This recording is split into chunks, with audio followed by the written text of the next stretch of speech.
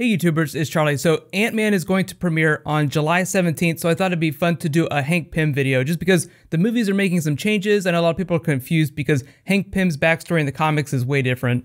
I'm gonna have to explain a little bit from Age of Ultron, so careful for spoilers if you haven't seen that movie yet. In the comics, Hank Pym created Ultron. In the movies, it's Tony Stark. The reason why the movies didn't go with the Hank Pym backstory is because Marvel wasn't ready to do an Ant-Man movie, but they were ready to do Ultron, so they were just working with what they already had. That's why in the Ant-Man movie, we're going to meet an old version of Hank Pym that'll be passing the torch to the Scott Lang version of the character. There have been 3 people to use the name Ant-Man. First was Hank Pym, then Scott Lang, and then Eric O'Grady. I'm not a huge fan of the Eric O'Grady Ant-Man. I think the movie is just going to deal with Hank Pym and Scott Lang. I don't think we're going to see Eric in the movie at all. But because they aged Hank Pym up, they're also doing Hope Van Dyne, his daughter, instead of Janet Van Dyne. Her story in the comics is a little bit different too, but this is mostly a Hank Pym video. Hank Pym is most famous in the comics for being Ant-Man and for creating Ultron, so let's just do like a quick comic book history. The character debuted for the first time in Tales to Astonish number 27, that was in 1962, but he was only called Hank Pym. It wasn't until a little while later in Tales to Astonish number 35 that he started calling himself Ant-Man.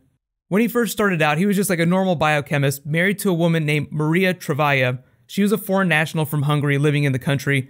When they traveled to her homeland, they were captured by secret police, they murdered her, and that became Hank Pym's big call to action. The Soviets became a big antagonist in the comics for Stan Lee, just because we're in the middle of the Cold War. This is the 1960s.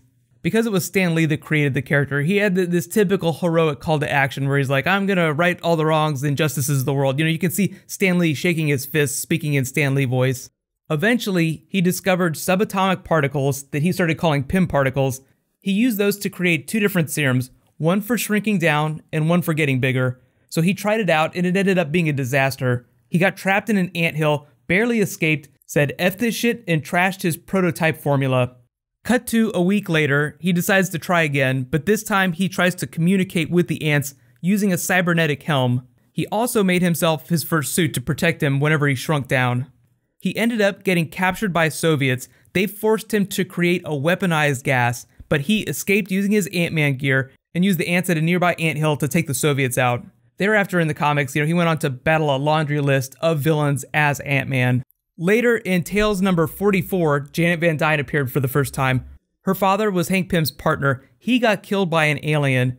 Pym revealed the secret of Ant-Man to Janet, who wanted to avenge her father's death. He taught her to use the Pym particles, which at this point had been turned into a gas, and he used his knowledge of biochemistry to give her the ability to grow wings that will let her fly. So that's when she became the Wasp. They fell in love and started fighting crime as a team. Cut to like a few issues after that, in Tales number 49, he became Giant Man. As you can imagine, that's when he started growing up really big instead of shrinking down. It was just a refinement of his Pym particles. He turned them into pills that allowed both him and Janet to grow really big. He found that it was way more effective for fighting most crime, so he just started growing big all the time instead of shrinking down.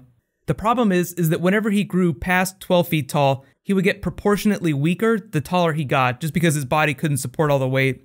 It's the same deal when he shrinks down, like he gets proportionately stronger, just like they say in the movie trailer, you're like a bullet when you're small. Really, that was just a tool for Stan Lee to keep the character from getting too overpowered. So a couple years after that, in Avengers number 28, he took the name Goliath. He got a new costume, and they changed the way his growing powers worked.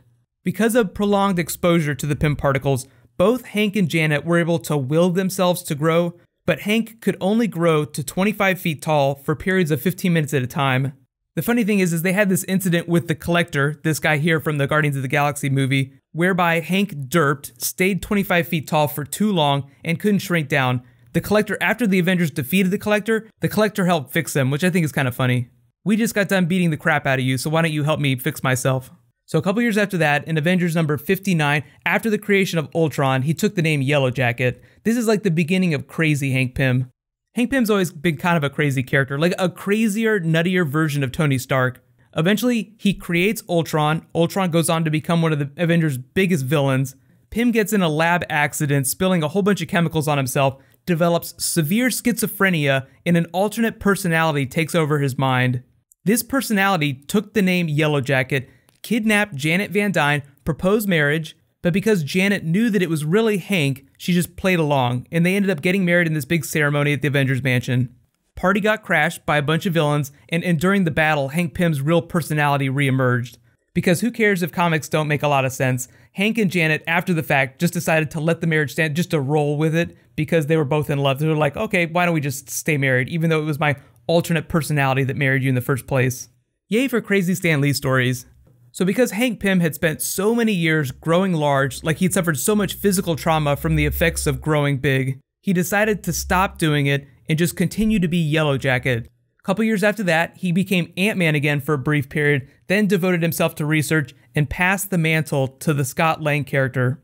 That happened during Avengers 181 in March of 1979, but Scott Lang didn't debut as Ant-Man in the comics till that next month in April, in Marvel Premiere number 47. That was the passing of the torch in the comics. The movie's gonna do the exact same thing, with a slightly different way.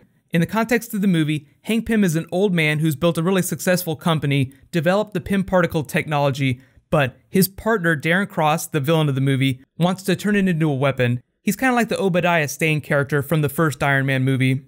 Tony Stark is like, I don't want to sell weapons anymore. Obadiah Stane's like, yes, we're going to keep selling weapons. It makes us a lot of money. So if you see a lot of similarities in the Ant-Man movie to the narrative of the Iron Man movie, of the first Iron Man movie, don't be surprised. I know a lot of you are bummed that we're not going to see Hank Pym as Ant-Man in the movie, but supposedly there's a rumor that he will appear in flashbacks in the Ant-Man costume. Even though Hank Pym was Yellow Jacket in the comics, Darren Cross is going to be Yellow Jacket in the movie.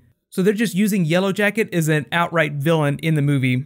What I'm hoping is that Hope Van Dyne, Evangeline Lilly's character, somehow becomes the Wasp using the Yellow Jacket suit. The idea is that if the movie isn't going to do Janet Van Dyne, they can still do the Wasp, but it'll be Evangeline Lilly. She's one of those actresses that can do drama, but she can also do action, like if you saw her as Tariel in the Hobbit trilogy. That just feels like a really easy move for Marvel to make if they're trying to develop stronger female characters in the movies. But if we were to see a Hope Van Dyne Wasp character, she might not show up till Avengers Infinity War. So here's my big question for you. Which version of the Hank Pym character is your favorite? Like Yellow Jacket, Ant-Man, Giant Man, Goliath? And do you want to see Evangeline Lilly become the Wasp character in the Marvel Cinematic Universe? That's actually a good idea for my next bonus video. Maybe I'll do a Janet Van Dyne, Wasp, Hope Van Dyne video, just because her character gets tied up with the creation of Ultron, Jocasta, a lot of other big crazy comic book events. Be sure to subscribe to get that. Don't be surprised if Marvel puts a lot of the Janet Van Dyne comic book character traits onto the Hope Van Dyne character in the movies.